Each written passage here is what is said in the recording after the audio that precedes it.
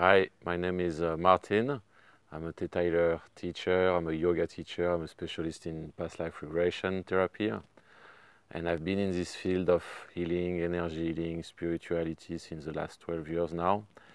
And I make this short video to pay my respect and to express my gratitude to what is for me one of the most powerful healers on the planet, Ed Strachar.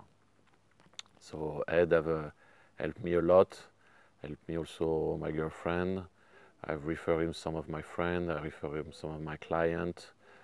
And so far, Ed has always delivered amazing result.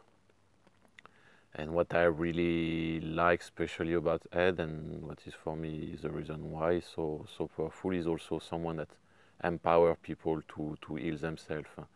So there is this very beautiful program that is Self-Healing Mastery that I've subscribed. I've used it already like 2 years ago, and with great results, with fantastic effect.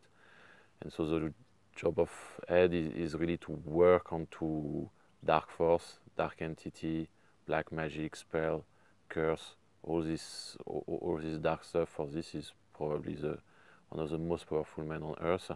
And he's also empowering his client and myself and many other people that have come to know and come to refer to him, to be able to maintain this high vibration, to maintain the healing, and to heal and to be their own, to take charge of their own life, of their own energy, of their own healing. So there is no this cycle of codependency that you find so many times in different people. I think Ed is a true healer because he first is really able to take out some dark heavy stuff that very few people on earth can take, and he's also helping like this other people to maintain and to be their own healer. So and then Ed is also quite a very nice guy with a very particular character, but I love him dearly, and once again he's really one of these person that have helped me from this art, and my gratitude for him is huge. And